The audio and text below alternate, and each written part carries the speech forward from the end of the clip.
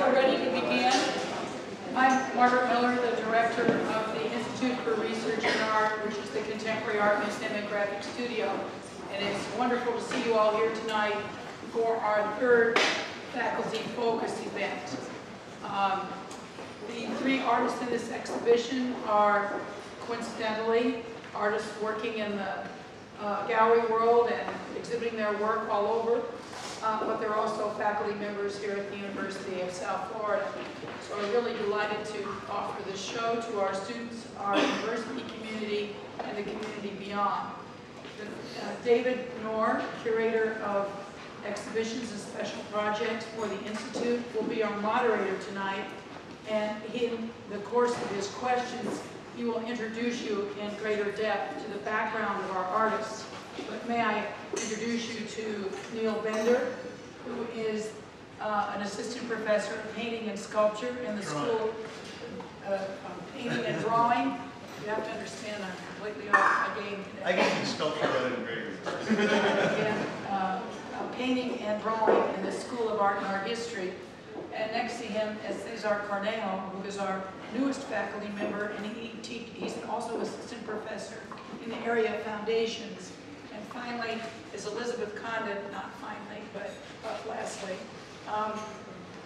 is the assistant professor also of painting and drawing, Elizabeth Condon.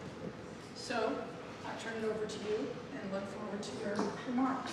Thank you, Margaret. Thank you all for coming on such a cold and rainy night as it is.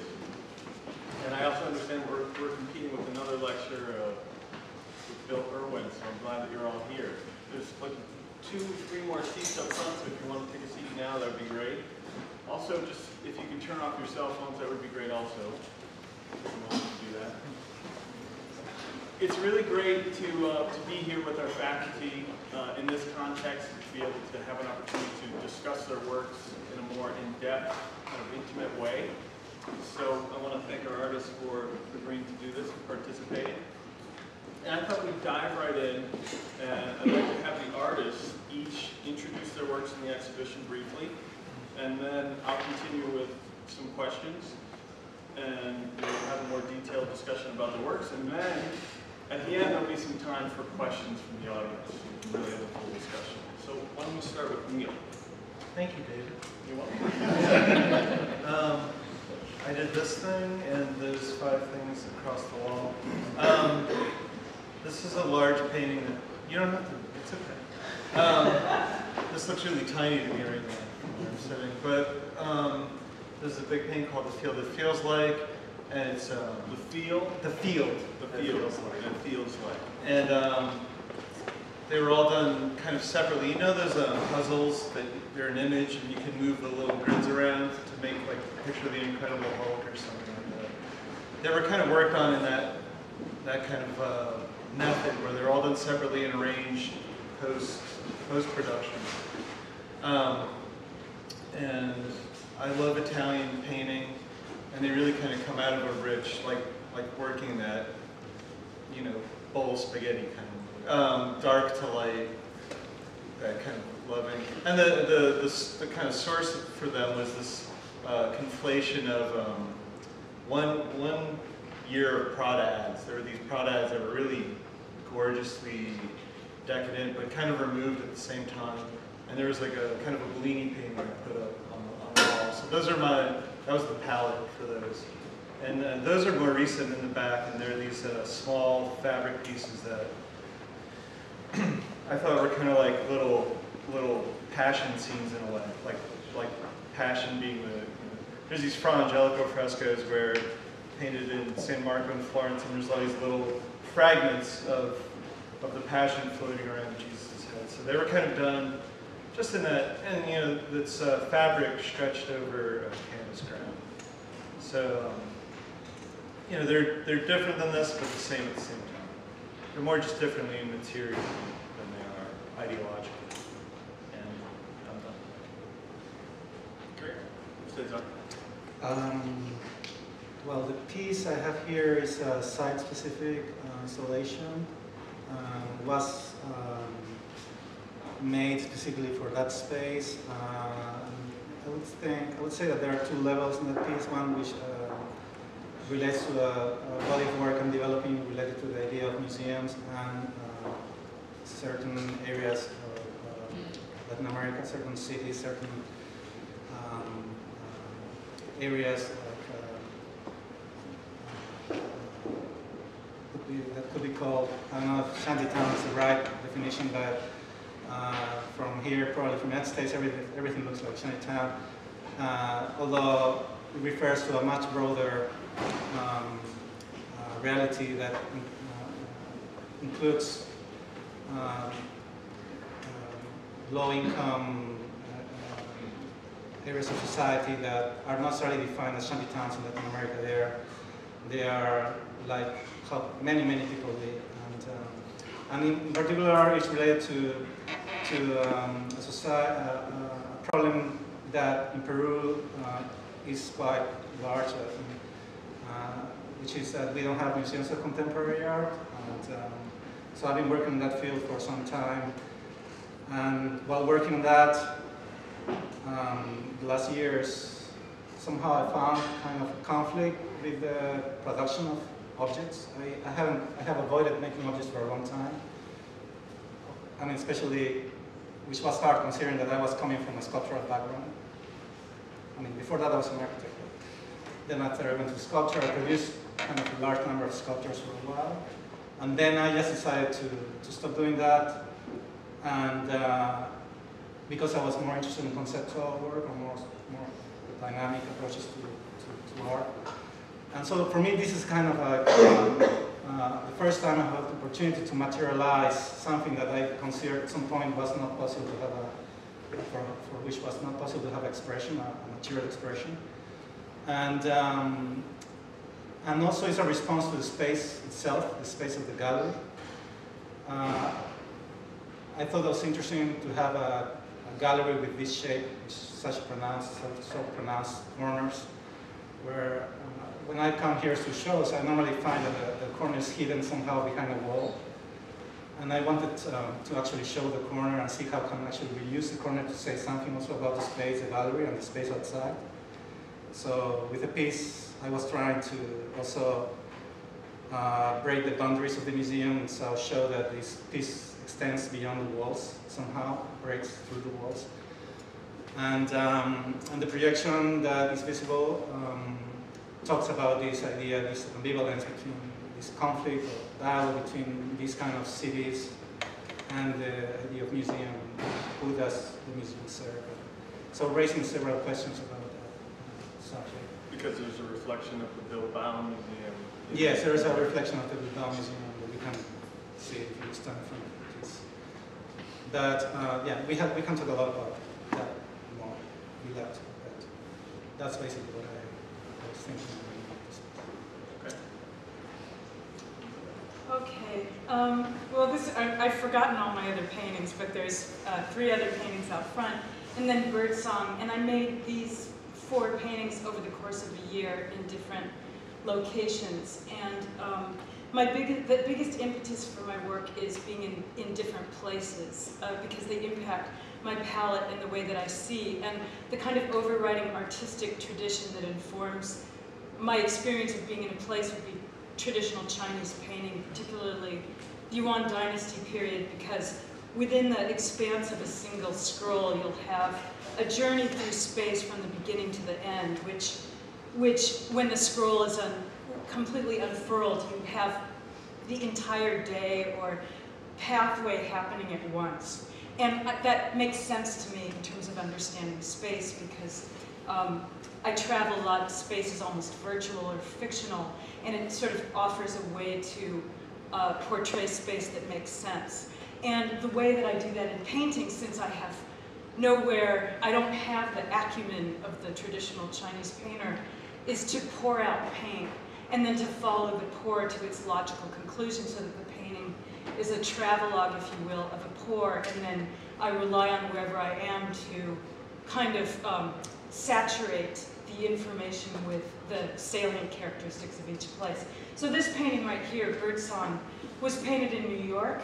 It took up my entire studio for a good 3 months, and I did it in about 6 pretty concentrated weeks. the first 4 weeks kind of flirting with it, backing off, coming back on for maybe 3 to 6 hour sessions, and then a deep, long 2-week haul where I really lived and breathed the defining composition. And that's kind of really the short version right there, but I'll tell you that the other paintings, the bigger painting out in front, the moon, it's called Night Moon, and that was the moon in Miami on Saturday night.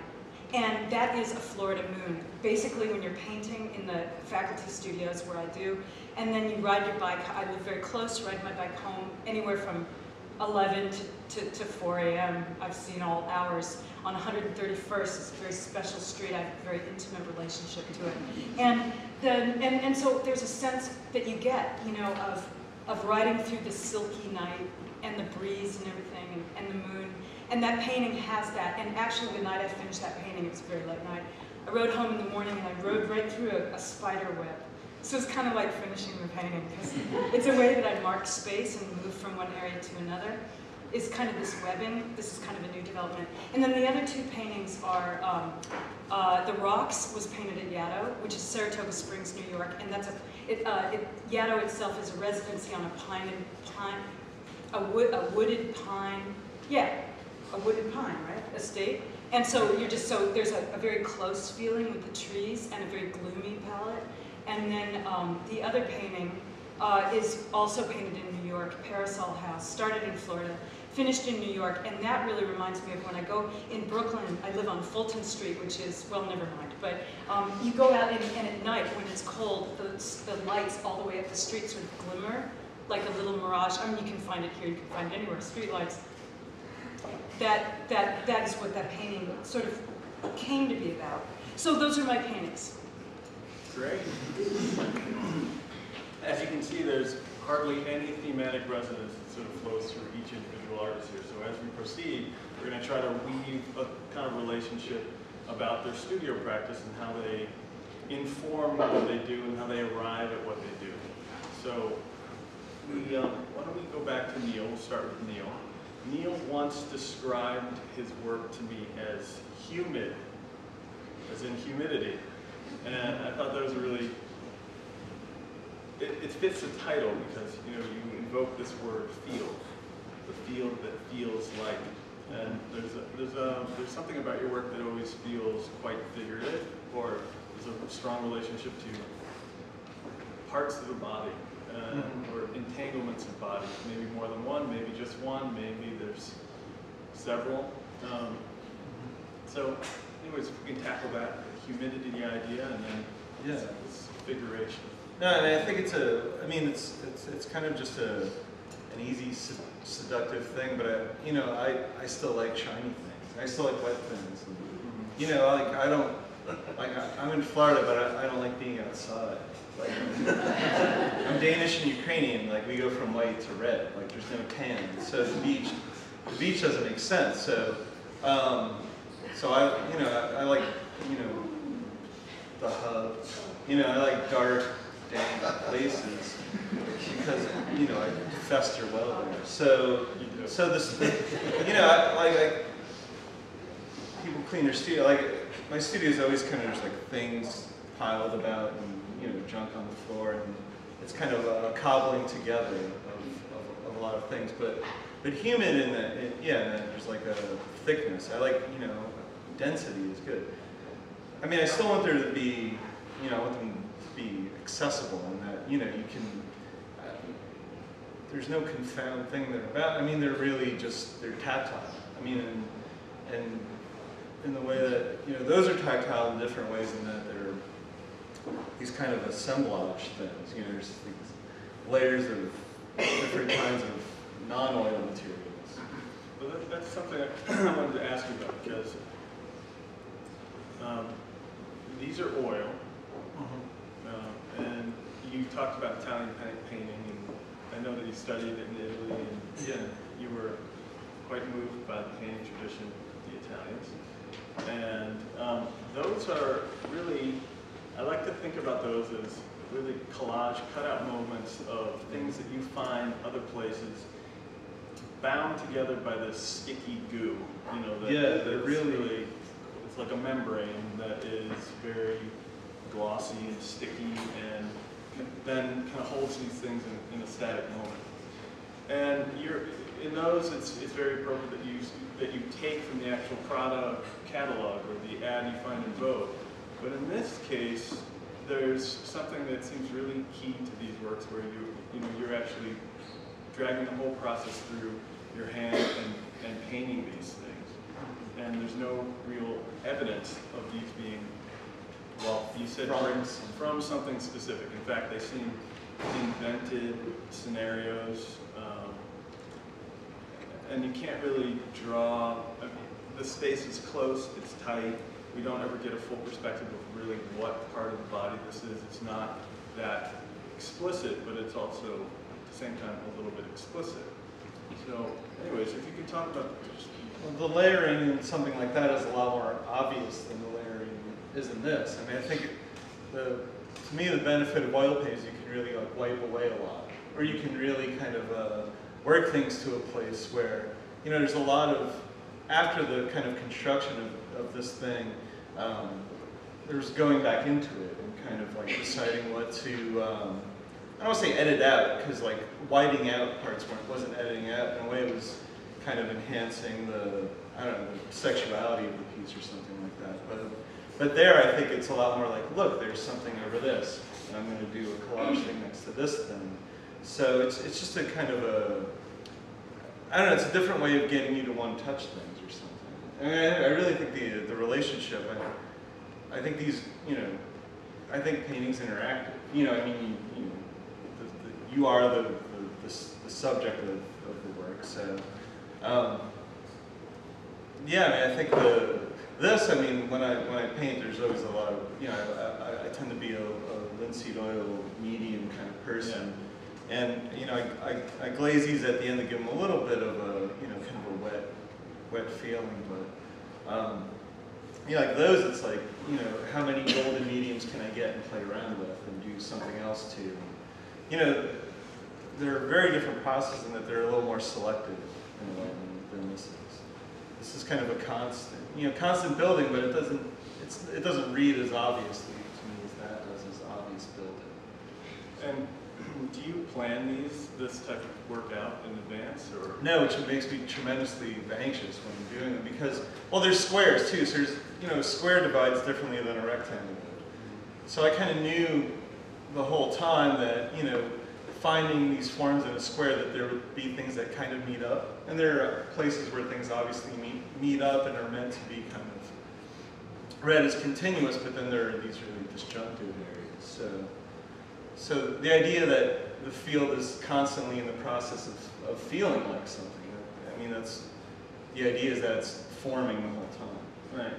So and that's part of the idea of it being wet too. If it was too dry, it wouldn't feel like it was still forming. It would feel, you know, dry. Let's return to Neil in a couple minutes, but I want to move on to Cesar. Cesar is an artist that works very differently from Neil and Elizabeth in that, and I'd like you to talk about one particular project, which this project seems to be closely related to, which is what you've been working on in Peru. And you just were awarded a Creative Capital Grant, which is a huge honor, so congratulations for work on that project.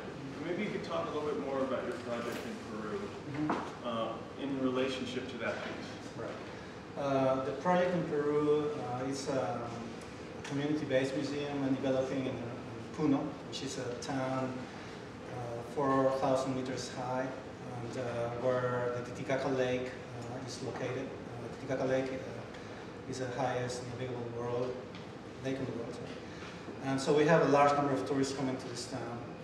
And the town itself is a rundown town, really. There are not many facilities. It's a second poorest area in Peru. And it's really a big contrast with the wealth of the tourists coming and having so many poor people living without being able to take any benefit from that large number of people able to help them in some ways. So, on the other hand, as I said before, in Peru we don't have museums of contemporary art. And we have had one project for the last 40 years which is not yet finished. We'll probably never going to finish. Not only because of financial reasons, but also political reasons and administration.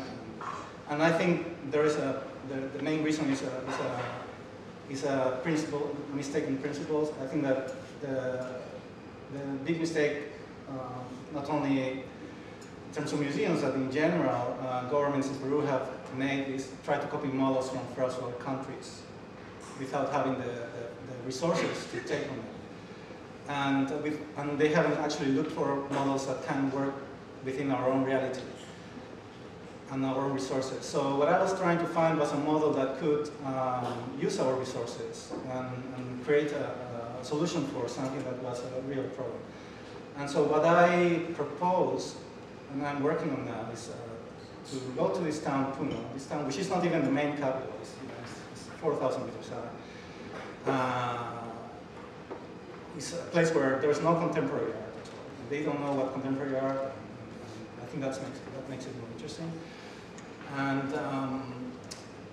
And use the actual condition there that 70% of the houses are unfinished.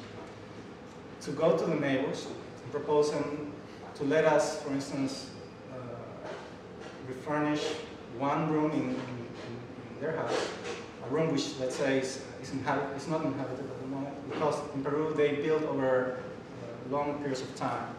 Sometimes to build a house takes several generations. For instance, they would build the first floor, they live in the first floor, and over the years would start building the second floor, which will not have a roof for 10 years maybe. And then after 10 years, they will build a roof for the second floor, and then we'll start building the third floor. So in the meantime, sons, nephews, granddaughters, everyone moved into the house. And so it ends up being a huge community living in this one house. And so what I'm proposing is, let's say, go to these neighbors and offer them to build or refurnish one room for free, with the condition that they would let us exhibit contemporary art for a period of time. So when we have several houses spread in the city, we'll have a museum of contemporary art also spread in the city. So the city itself becomes part of the museum, and the people, the visitors of the museum, will interact. Not only they will see the artworks, but they will interact with the owners of the houses. They'll bring some financial benefits to them. From that exchange, there will be other opportunities that we will raise. There will be also opportunities for educational workshops and a series of other activities. We'll bring artists from, not only from Peru, from abroad. And there's going to be all these parallel study about what is actually the impact that art can have in a society like this, which kind of benefits can happen from this relationship. So that's what I'm working on. It's a project that's going to take probably 10 or more years to fully develop. It's going to develop in several stages. As I was saying before, I mean, since I've been working in this kind of work, which is more conceptual, I have avoided trying to make objects. I mean, I have been participating in shows during this time, but normally having works that I had already had or were really specific that work commissions or some sort of work that was really specific. That if I was on my own and I was asked, go to the studio, do you want to go to the studio and make some work? I would say no. I would rather go outside and do some other kind of work it's not object-based, it's more interactive. And there's no, at the end, no result, let's say, no material result. So I've been working on that for some time, and but recently somehow I started to change my perception of this, how this could relate, how this could have a material expression as well, and finding a kind of aesthetic element as well on this, because this is a 10 years project. It's difficult for me to imagine 10 years without making anything, let's say objects or some sort of expression. I find it difficult to be able to spend 10 years without materializing anything. Because in my own experience, when you make an object or you make a piece, or in this case, this installation, that piece is going to raise questions that are going to lead your work, not only this kind of work, but also your other work, the conceptual work, to another place. So, to me, always, whatever my stage in my career was, whether I was as an architect or when I was making, because I spent years making abstract sculpture as well, I had always worked with opposites. I had always worked, if I was working with something very abstract, I was working at the same time with something very geometrical and figurative. So I was always trying to make somehow things that contradicted themselves. And from that contradiction, I found always third element. That's what brought me something new to think about or to play with or to develop. Well, these works, they seem very much like models or prototypes or a kind of approximation or an analogy to the project that you're actually working on. Is this architecture, is it based on the architecture in Peru that you've sort of Yes, it is. observed? It is Peru, but not only Peru can be. It's generalized. Yeah, it is a very simplified version of what these kind of towns are, not only Peru, but Latin America, not only Latin America, but maybe also in other continents. You also work in a documentary style where you might take photographs that are kind of remains of what you might do out in the world and then install them into the gallery as well, too. What do you mean like, I don't The photo installation, I've seen photos of before. This is another work. You've done that before.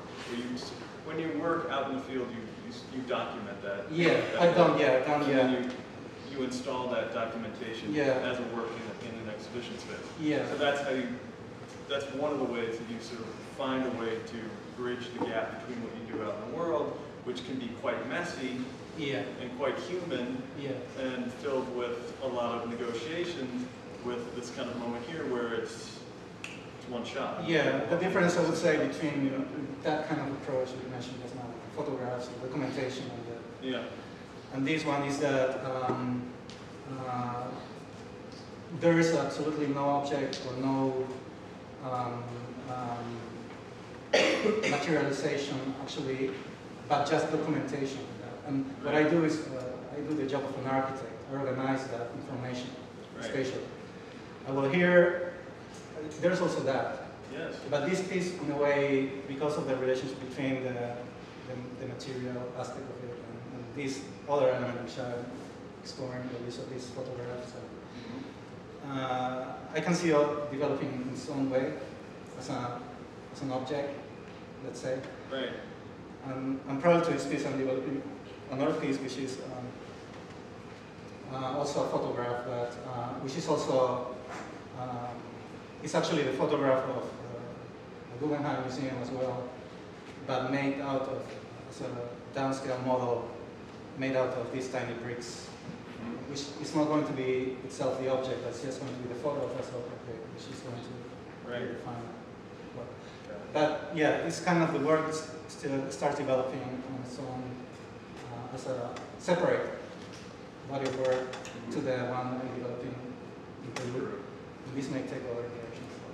Okay. I've got one more question for you. This is a good lead into Elizabeth as well, which is that Cesar, you lived in you're a trained architect, then you studied studio arts. You lived in Japan for 7 years, and you of course lived in Peru, lived in Japan, lived in London, and then now you're here. So I wonder if you can sort of reflect on what it's like being an artist here. Well, you were also in New York. Yeah. So you've been a few places, but I just want you to reflect briefly on what it's like being here since you're new to Tampa, and how your practice might be shifting, given that you're here now. Right. Yeah. I've been to Tampa many times before, I have to say, because I have family here. I didn't imagine that I was going to find this job here. It's wonderful at some point. One thing I always tell my students and friends here is that I'm so impressed to see how many important artists you meet here at USF. having lived in New York and London and Tokyo for so many years, you don't run into those people, you know, so often. I think you have more chances to meet those people in Tampa than living in New York. I feel that way, you know, like since I've been at USF at least, I've seen so many important artists here that I wouldn't have met in other places. But yeah, I think that I've been so busy since I arrived here that I haven't had a chance to really feel the difference. What is the difference between Tampa and New York? I feel still that this is like New York. You know, I don't know if it's not, let me know, please, because probably I'm exaggerating. Well, that's a good plug. Right. But I haven't really, I mean, I drive my house and then come to school, go back to my house. And I say I was in New York. The only difference is that here I drive. Here I take the subway. I would say that's the difference. Right. And I have a great studio here. My studio was small. Right. So I think that's the difference, yeah, basically. But exposure, I think is great that you have access here to. It's amazing, I think. And people who were some of my best friends in New York, I found out actually they were students from here. So the world at the end was small. Like Tron Louis, you know him? Tron Louis. Yeah. He was a good friend of mine from New York, and ended up being a student from here. Great. So it's like it's not so different. Right. Good question. Well, Elizabeth was away painting in New York, and when she arrived into the museum, she was talking about the realities of being back in Tampa and teaching whoa. The reason why I bring that up is because there's something about your practice and your process which is intense, and it seems like it's about, as you mentioned already, it's about place, and if it's about place, it's about time, and it's about a kind of transference of things that I think that you bring into it. And I wonder if you could just elaborate on what you already began talking about and just talk about place a little bit more specifically to the way that you work, and time to the way that you work, and how you work and how you balance your life here and there. Okay, so you want life, not process of work, or I'm just going to wind it up. I'm going to wind it around. Please wind it all Okay, together. when I grew up in LA, and I left LA when I was about 26, and I went to New York for a summer, and then I went back to LA for a brief funky period, and then I went to Chicago for grad school. 5 years in Chicago, 10 years in New York, came upstate New York and Manhattan and Brooklyn, and came to Tampa from there. So it was kind of going back to LA. The landscape, I hadn't seen a landscape like this or light like this since LA. You know, bougainvillea doesn't grow in Manhattan in the same way that it grows here, or palm trees. So, or in LA. So right away time, and that's where the Chinese painting came in. Time just kind of collapsed, and that's the way I like it. And in fact, what attracted me to New York, I'm going to skip a little bit, but just go with me because I'm talking about time and this is the way I do it. But when I got to New York, the subway system was really intoxicating because, like at West 4th Street, you can go, 2 floors down, and you can catch trains going everywhere. It's like you can go anywhere in the city from West 4th Street, and so I really love that kind of like a Rolodex type of space, like a really compressed and layered experience of time. So the landscape of Florida provided that with LA, and then Chinese painting as an overlay, as a formal way to maybe talk about inventing a new language to portray this experience of landscape. And then also the simultaneous time of the scroll. And then also the compression that you find, let's say, at the West 4th Street subway stop, that you can just sort of have these layers of Which activity. everyone knows. Right? Well, but I mean, really, you can go, like if you go there and you go to West 4th Street, you'll know what I'm saying. Yeah. So, and I actually don't experience that in Tampa because it's kind of, flat. So you're always taking surface roads. So that underground thing is very important for that metaphor, as are computers, but I digress, kind of. So that's one way in which time, or several ways in which time sort of collapses and bends. And it does anyway, doesn't it? I mean, we're never really in just one place at one time. And painting is kind of always summoning that sense of simultaneity in one way or another. Especially in your work. feels like? Yeah, you know, that's hard for me to say because I don't know what other people experience when they paint. But yeah, I mean, certainly it takes time to make a painting. And in that time, I mean, I used to think painting was like acting, like to get in, if you have a few paintings going at once, each one has a particular ethos. And so you kind of have to gear up to get back into that ethos that's informing the painting. You know, it's not like you can just say, oh, I'm going to paint today and we're going to do that, because it's not mechanical. You know, it's like a whole endeavor that involves every fiber of your being, your memory, all of it, you know, and your technical, all of it. So in that sense, time always collapses in any painting session on any work. That's good. Yeah, all right. Well, it's interesting because when I look at this painting, I see multiple kind of windows into space. I mean, they're not framed. Traditionally, they might be framed by how you start the painting, which is by a big pour, correct? And that's something I think is quite interesting about your work, is that if you look at the 4 canvases that are in the show, each one is very different. The architecture of the painting is very different. The palette of the painting is very different, and the end result of the painting and its compositional kind of total equation is very different. And part of that I'd like you to talk about is that is very much intrinsic to the way that you work. You start with something that is uncontrolled. It's a gesture that's uncontrolled, which then kind of leads you into these multiple little crevices or cracks or open spaces in the painting that you build upon, and it takes some time to do that. But within them, there are these small little windows into space. Some of them recede back into space. Some of them are really right out front. Some of them are, the scales aren't in line with each other. They're not approximate. So there's very much this feeling of kind of collapsing of time and space and place. So if you could talk about how you actually do that and maybe walk people through this painting, I think that'd be quite interesting. Oh, I have to stand up for that. The painting started with a huge pour, this green, which is pretty gross, you know, like all the way through. And I put something, this is an acrylic painting. I work with acrylic oil in combination or acrylic. And, but in this case, it's all acrylic. And I put extender and retarder in it to keep the paint open. And what that does is it's like a 24-hour drying time, but then the paint can start to coagulate and do weird things. And that's the starting point. And then I get to edit, and that's really fun. So I'll paint half of the painting out. And that's the case in this one. There was a lot more green on it before. So it's funny, I'm almost not, I started coming up the left-hand side and working the top, and I had no idea what I was doing. And so I was going really small. And I have to say, I probably spent a week in this area right here, and that with a script brush, which is like it's tiny.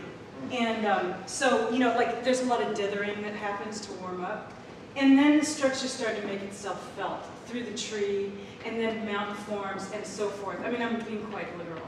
But the pulling across of the paint, the blue and the green working together, the kind of mountainous tree-like forms, it doesn't even matter what they are, the black forms at the top, started to suggest a kind of distant horizon, and then I could sort of topple it down towards the front. But this was happening very inchoately. I wasn't saying that. I was looking at it going, what is, you know, what is that, what is it? Like okay, it's like a pine forest at night, but that's not available to me. What, you know, so it was like something distant. That's what was established. And then things started to grow. The tree trunks were mountains, but they had flat tops, and they ended up being tree trunks. And then I started editing out a lot with, like with sky blue and light blues to sort of bring, to make more ambiguous the figure ground situation, so that even while there were concrete objects in the painting that are recognizable as tree forms, you would not be constricted to a kind of space where they were grounded, literally. And finally, one last thing. A baby, because I was in Brooklyn, sound in the loft was really bad. There was a baby born, and the baby had its first 6 weeks while I was making this painting. So I would listen to baby cry and make this painting and feel total tension. And then a little bird form came up at the end, and I saw it, and I didn't realize it was the baby till later, but I kind of thought maybe there was a relationship. But I mean, that's very Yeah, no, that's literal, good. and it doesn't happen in that kind of naming way. It just, you know, like there were some drips that looked like a bird, and suddenly I put a beak on it. It was, you know, like that's a big deal. Like some people go out and drink, I put a beak on a drip, you know. That's how you work, and I think it's really important to talk about that. And just staying on that theme of what informs and how you work, and this question will lead back into Neil, but this is for you first, Elizabeth, is since I've known you, there's been a lot of specific knowledge that has informed your process. I know that palettes have moved, traditional palettes have moved in and out of your work. And you mentioned Chinese painting, and you mentioned a certain dynasty, and you mentioned, I know that you've traveled to China somewhat, and you practice that quite traditionally, and that is a specific body of knowledge that's kind of informed your work. But just over the years, and even in a previous body of work that you did, there's always been, which was figurative, there's always been, I think, specific bodies of knowledge that already exist that kind of traverse through your work and spark some new discoveries and movement towards things. So I wonder if you could talk about like how you draw things in, how you digest them, and then when you let them go. Well, I plead guilty to modernist education, where one advances the tradition with innovation. And I'm extremely attracted to figure painting, but never felt that I could do it. I gave up, I guess. What was funny was when I was making figurative work, which you can't see, so I won't spend a long time on it. I was painting dolls as figures, and I started to pile them up, and they became landscapes. So it was kind of like, okay, I get it, landscape. And I think for a long time I aimed it at tradition as something to master, you know, like a 10-year-old kid thinks that mimesis is good art, you know, like if you can replicate it, it really is good. That's quality, like how close can you copy? And I think I had that relationship for a long time to my crush on figure painting. And I think that was the fatal flaw, you know, because I couldn't own it in any kind of personal way. And Chinese painting was very liberating because in the ancient dynasties, there are several people in this audience who would know precisely which one, but I'm going to say probably the 6th century. There was a credo written on the 6 principles of great painting. And the first one is that the painting have qi, energy, a sense of energy. And qi is all-encompassing. It's a spiritual and a technical force. It's a life within the painting. And that is like, that's just fabulous, you know? It just kind of takes the pressure off. It's like, I know how to feel a painting. So it was very liberating. And then to study the idioms with Mr. Ho in Taichung, Taiwan. I could never translate his name for you. He didn't speak a lick of English, nor I of Mandarin. He taught me the 4 gentlemen, bamboo, orchid, chrysanthemum, and plum blossom. And they all have different meanings, like bamboo is resilience, plum blossom is hardiness because it grows in the snow, things like that. And orchid is both shy and very elegant. So there's a kind of modesty to this symbol. And these are marks with ink, so if you know calligraphy, you can just make them very directly, and you can animate them with your body memory and your qi, and you get a painting out of these recombination and recombination of symbols. And the combination and recombination really struck me as sexy because then you could have a limitation, but you could just constantly reshuffle. So all those things together in some kind of stew that happens in the studio really inform my painting now. But that combination also keeps growing because I'm not a calligrapher too. It goes back to that 10-year-old mimesis thing. I can't just say, I can't just take the calligraphy. I just can't, I'm just not, you know what I mean? So I have to riff on it in my own way. I hope that answers your question. No, that does, that's great. Well, let's ask the same question of Neil, because I've often walked into Neil's studio and I felt like I was, brought back a few hundred years into the way that you approach oil painting seems incredibly traditional. And it seems like a very studied and academic approach. Yet you're able to make that work, which is really not. And there's a kind of interesting balance that you play with. Yeah, I'm really impatient, and it could be a fault. But I think, you know, I still look at those images, like, especially like Renaissance images, and I think they're weirder and more bizarre than the things we do now. Right? It's like everything. You know. Yeah.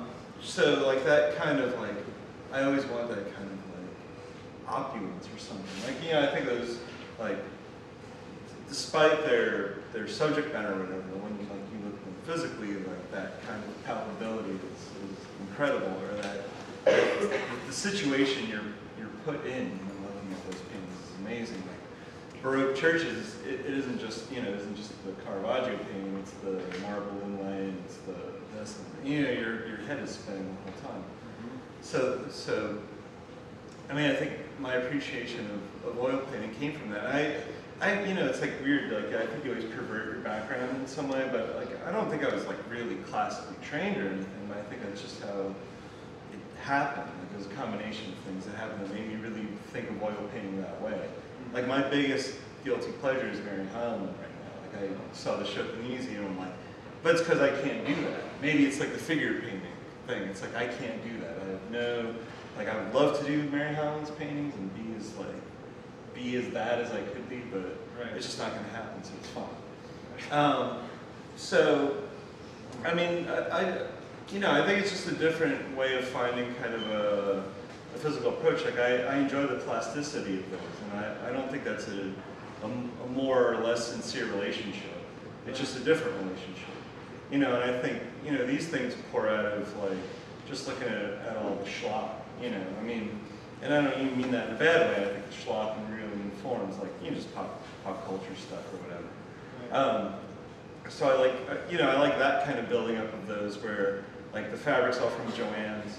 So, like, going shopping is really important to those because, like, you know, I want to pick the fabric swatches that are really, you know, I try to be open, but I'm like, wow, that fabric swatch would be really great to do some weird, perverted stuff on top of. You know, to pervert that pattern, or to pervert something that we think of as like, you know, a nice decorative thing in the home, you know. The way like, you know, I look at a Gucci and I'm like, this is really perverse. It's the Virgin Mary baby, but I'm like, this is really perverse. The way the hand just kind of stiffly wraps around the baby's body. Like, this is fascinating to them when they're figuring out perspective and opposites. So, you know, like I like all that, you know, I love the Italian tradition because when I go to Italy, I like to eat like 2-hour lunches and drink a bunch of wine and eat a steak because it's a better kind of approach to life. Yeah. To me. So, I mean, that informs the paintings as much as like liking Caravaggio or something. You know, there's something about Renaissance painting that's really missing from your work, which is perspective. Yeah. I tend to work in a kind of way. You do. Yeah, no, I mean, you know, I really like this orientation. Like, I don't kind of like to know where I am too much. Yeah. You know, I mean, like even in, well, I was doing these installation things at Skowhegan, and William Popel was like, you should see Videodrome, because I had never seen it. It's this Cronenberg movie, where you kind of, like, you never know what's, and even in the new Charlie Kaufman movie, Synecdoche, you never know that barrier between, you know, what you're making and what you're experiencing, you know, because this thing isn't real, and what you're experiencing is real. So, so that kind of, I have no idea why I went off on that. But that, yeah, that kind of non-perspective is important. And, you know, those things happen really weirdly back there, because it's like, you know, you're just trying to, I'm poking around. I'm poking around on this too, but it, you know, becomes a more kind of maybe a seamless whole, even though it's these panels. But it's interesting to think about painting as a synecdoche. Yeah, well, because you know, this thing could go on, you know, forever. I mean, there's no. It was rearranged before it became this too. So, you know, in that way, maybe it's a fault of mine that this could never come to an end. I can make 75 million more 3-foot by 3-foot squares that I can figure a way to make this thing. But as long as, like, I just saw today, there's this UCSD women's studies student who's like auctioning off her virginity, and it's at $3.75 million right now, by the way, in case you wanted to know. But if there's stories like that that are popping up all the time, like, I don't think there's an end to the kind of content I'm interested in. So in a way, I like that this can keep going. Okay, we're going to leave it there. We're going to open it up to questions. because that's a great way to end. So, does anybody have any questions for our artists?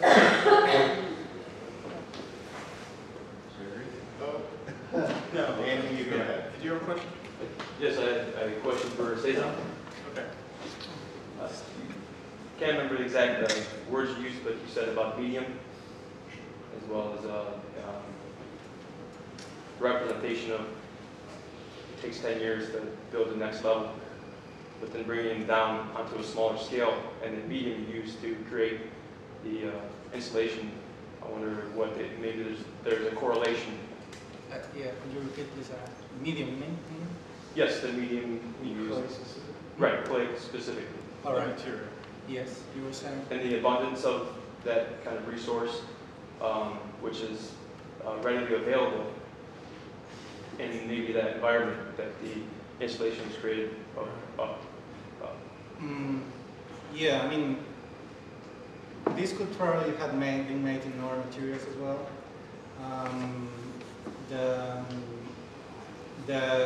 The reference would have been different. I mean, in this case, they probably make a closer reference to what you see in Peru, where houses are made out of clay, or they are made out of bricks. At some point, this has been like work that has taken to the very last minute to make. We have been taking decisions at the very last minute, and some of the things. Sorry. I can attest to that. Yeah, and that's unfortunately the way I work normally. I mean, sometimes I stretch it more than others. Unfortunately, this kind of work is site-specific work. I mean, there's no way I can make a piece and bring it right to the gallery, basically. So there were many decisions that were taken here in the gallery, but the material itself had, I think, an appeal. I have worked with clay many years. Before doing anything else, I started working with clay. I was making ceramics. That's the first thing I worked with.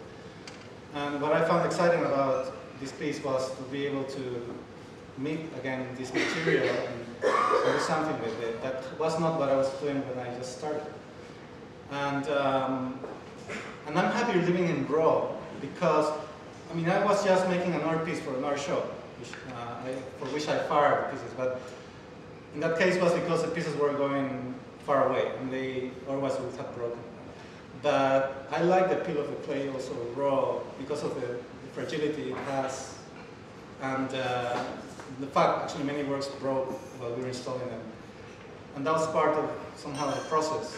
But I think that the material maybe has that extra value that, for instance, I could have made it also, probably could have made it out of wood, maybe if I found the right, if I wanted to represent, let's say, Tampa, or houses where people build their houses with wood, I would have maybe chosen that. But in this case, clay has that appeal to what happens in Peru, has also the addition that is a very fragile material that I think helps.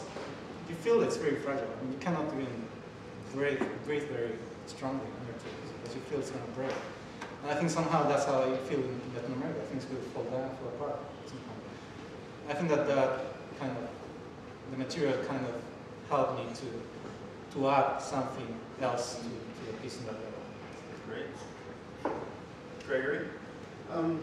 This is sort of some comments, and if you guys just sort of respond to some of it, and hopefully I don't piss some people off with some of this.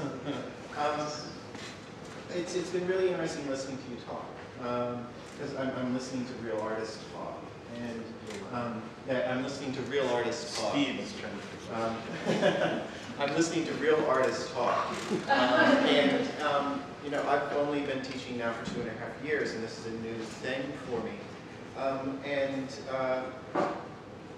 Listening to particularly Neil and Elizabeth talk about their work, the development of the work, and how they work, it's sort of the antithesis of the sort of educational construct that we utilize. And I'd love for you guys to sort of reflect upon that, and thank you very much for basically saying, that you don't necessarily know what this is going to be when you start.